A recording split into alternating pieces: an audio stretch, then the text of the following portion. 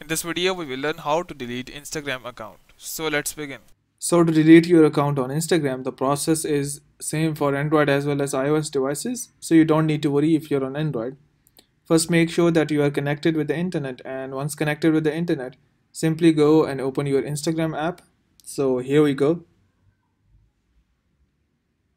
So once Instagram app is open, simply go and tap on your profile icon at the right bottom corner.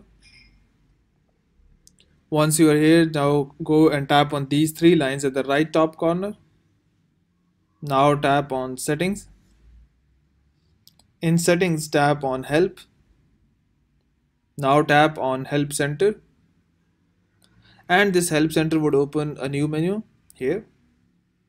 Now what you need to do is simply go and tap on managing your account.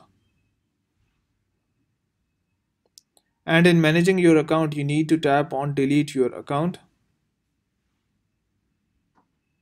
And in delete your account, you need to tap on how do I delete my Instagram account. This would open a drop down menu. So here what you need to do is scroll down below, and here it says go to delete your account page. You need to tap on this. In some of the cases, if your this link of help center is opened by a browser, you might need to enter your login credentials like your username and password. Just go through that process, and once you are logged in, you will be redirected to this delete your account page.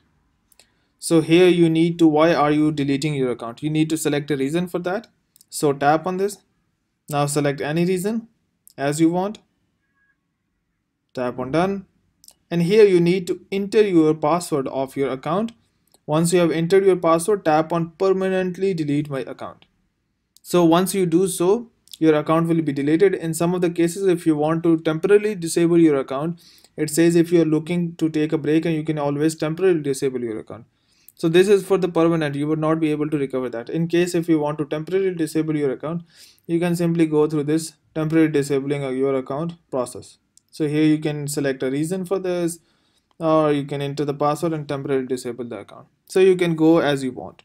So hope it has helped you in disabling or deleting your Instagram account on Android as well as iPhone.